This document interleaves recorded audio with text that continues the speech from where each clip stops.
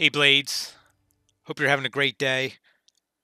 So, I've noticed something on the Google Play Store. So, I play on Android, and I often peruse around what new games come out. And I saw that Elder Scrolls Blades right now is sitting at a 3.9 Google Play score.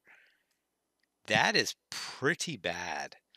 I mean, even awful games who do false advertising and those MMO RTSs that are extremely pay to win sit in the fours, the low fours, sometimes even the mid fours. So the fact that Elder Scrolls Blades has a 3.9 is amazing to me. This game is much better than a 3.9. Now, I'm not saying it's high fours or anything like that, but for an early access game, this score is way too low. Let's start with some of the cons that we see. One of the most popular cons is this one right here. It's terrible. The controls are wonky. The graphics are subpar. The gameplay jumps around. The concept is good, but the gameplay, it's all pay. It's pay to win, y'all, and it's not much fun. I mean, is it pay to win right now? I mean, what are you winning? If you pay to complete all the content, it's you're not winning anything. You're beating yourself. Now, depending on how they implement PvP, then it's pay to win. Otherwise, there's no leaderboards. There's no I mean, this is also a downside. There's no leaderboards. There's no interaction with other people for you to win against. So I don't buy that's pay to win. Now, that doesn't mean that there aren't microtransaction issues with the game. There certainly are.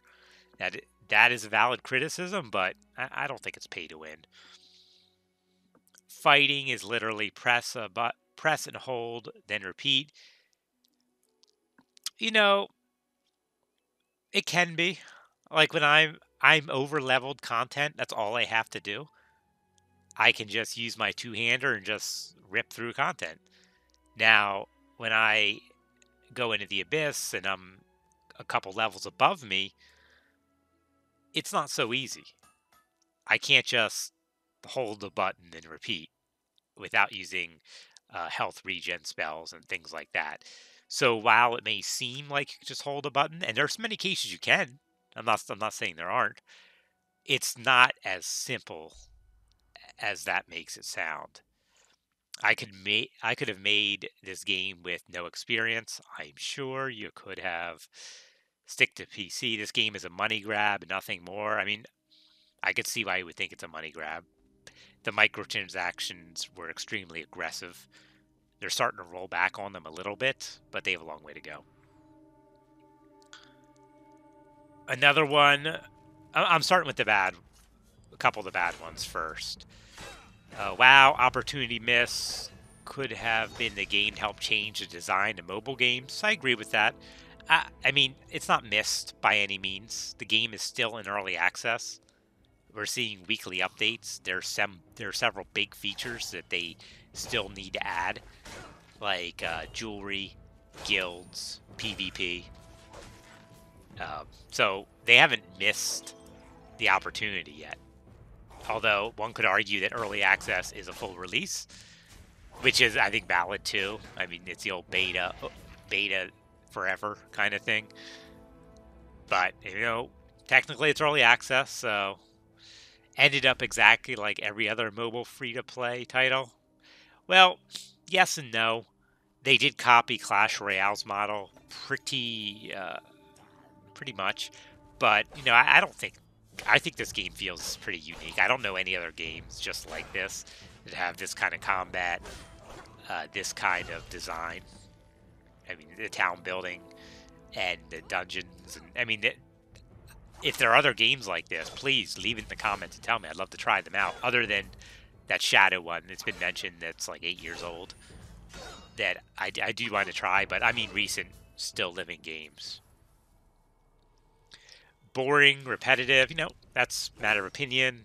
Repetitive, I could see. Boring, I enjoy it. Awful monetization, yeah. Looks pretty. I mean, during that documentary, they talked a lot about the looks of this game and how much time they spent on it. I don't think it looks that great. Maybe it's because I'm just playing on my phone. Maybe I need to bring it out on the tablet and I'll get better graphics. I don't know.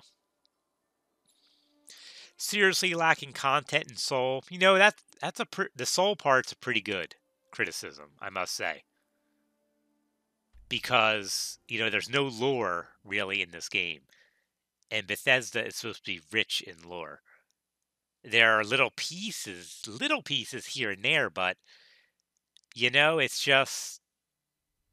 it's lacking. It's hard to say. Soul, I think, is the right word. I think it does lack soul. I don't know how they're going to address that coming up, but I would love to feel more like a live world, more than just Elder Scrolls textures. For instance, voice acting would be extremely helpful, even if it's just a quote like at the start and not reading the entire text, because voice acting can take up a lot of space and is not cheap to do correctly. And then he goes on to say he's the idiot who gave them $100 on launch. Who gives $100 on launch of an early access game? I mean, you complain about the awful monetization, and then you give them $100.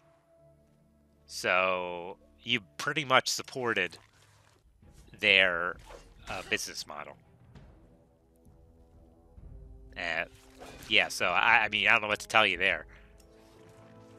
And then he tried to get a refund on that $100 and stay away, the game sucks. So I wouldn't. I mean, he has a couple valid points, but I don't know. That's no good. All right, and now to the most positive review. The game is absolutely stunning and fun to play. No, fun to play, I agree with. Stunning, I still don't see it. Progression has been very fun. I agree. I like the progression. I like the gear. I like building up my town. I like all that. Challenging yet acceptable pace. Fair enough. I like that. Various tasks such as quests and the Abyss. Now, various tasks, I think they can put more work into making them feel more varied. Right now, they're sure what you collect is varied, but no, what you experience is not too varied. Abyss, I do like.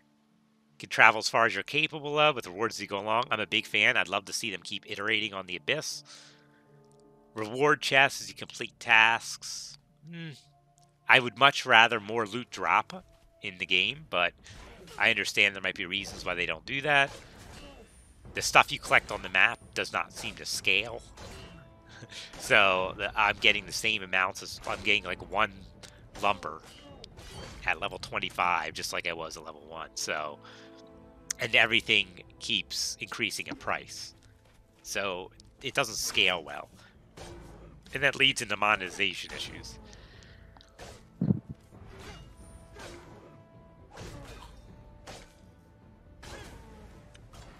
I like the fact that they included gems as a reward throughout the game. That's good. I mean, I haven't bought gems since I needed to respec. And they still haven't fixed respec costs, so they need to do that. I definitely recommend this game to any medieval era. Could have Googled how to spell medieval, but okay. This isn't really a medieval era. I get what he's saying, but it's supposed to be an Elder Scrolls game. So I'm not sure this user actually is familiar with Elder Scrolls. But, so I don't think 3.9 is a fair score. I think a lot of it comes from expectations of a Bethesda game and being let down. And, I can see that, but on its own merits, compared to what other games are in the threes, this is a much better game than a 3.9. I would give it personally a 4.4 right now. And compare that, Google scores are weird. Like Supercell, who's like the pinnacle of games with Clash of Clans, Boom Beach, Clash Royale, Brawl Stars, they're like around the 4.6. So 4.6 is a really good mobile game on Google Play. So 4.5 and 4.4 are also pretty common scores in 4.3. So I think it would fall around the 4.4, and maybe if I could lower it to 4.3. But it is early access. I think if they add what they say they're going to do and do PvP right, this could easily get to a 4.5 game. They have to fix monetization though. But it's sad to see a 3.9 score. But you can't really blame. I don't blame the reviewers. It didn't come out with the best showing to start with, and you only get one chance to make a first impression, early access or not. So we'll see what happens. I mean, what do you think about the score? Is 3.9 what it should be? I don't know what it is on